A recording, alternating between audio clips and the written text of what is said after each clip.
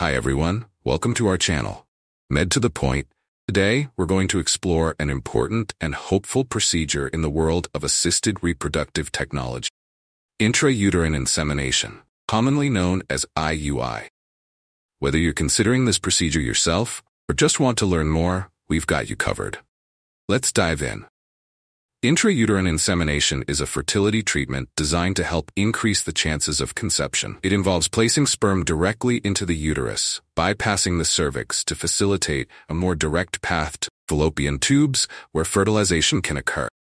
Here's a simple breakdown of how IUI works. Step 1, preparation. Step 2, ovarian stimulation. Step 3, sperm preparation. Step 4, insemination. Step 5, post-procedure and follow-up. Step 1, preparation. Before the procedure, both partners might need to undergo some tests. For the woman, this could include blood tests and ultrasounds to monitor the health of the ovaries and uterine lining. For the male partner, a sperm analysis helps ensure the sperm is healthy and suitable for the procedure.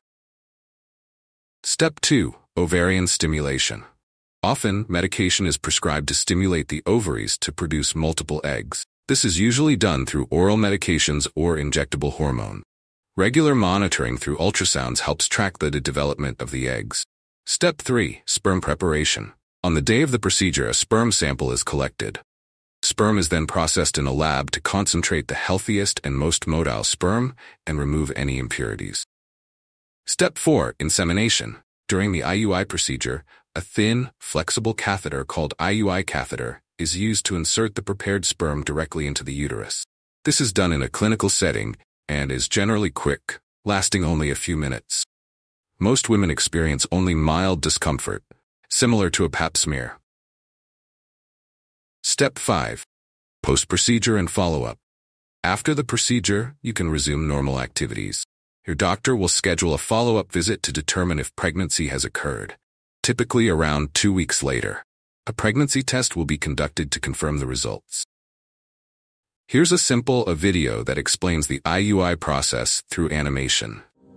The menstrual cycle of fertile women usually lasts about a month. During this time, and under the influence of the body's own natural hormones, a tiny sac within the ovary containing an egg grows to about the size of a grape.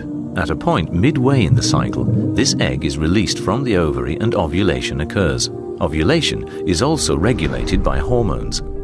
The egg, which from this moment on is ready for fertilization, then passes into the uterine tubes to await the arrival of fertile sperm.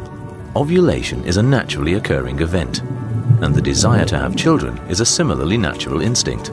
But that instinct cannot always be fulfilled. The causes of unwanted childlessness are numerous, but so are the means of treating them.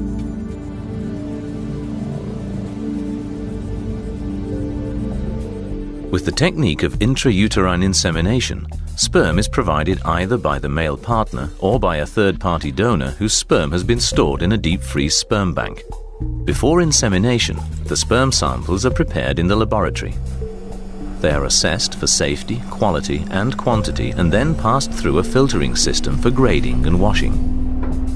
With a syringe and fine tube, the prepared sperm cells are then introduced directly into the cavity of the uterus beyond the mouth of the womb and the cervix.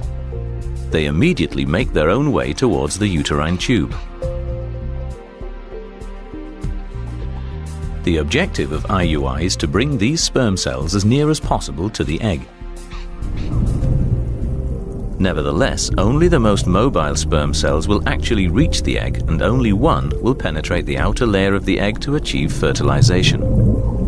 But just as in everyday life, there are many times that fertilization fails and the cycle passes without a pregnancy.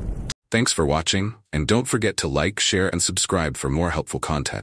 Until next time, take care.